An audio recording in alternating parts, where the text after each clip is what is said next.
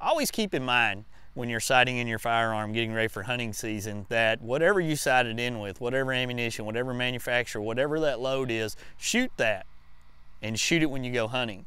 Don't randomly just stop and have 4 or 5 different boxes of ammunition in your truck and then take it to the field, because what's going to happen is every manufacturer's load is going to be a little bit different. Some are going to be a heavier weighted bullet, some are going to be a little less powder in there, and they just frankly perform different through your firearm. So whatever you zero it in at the range on day one is what you need to shoot the entire time of the season.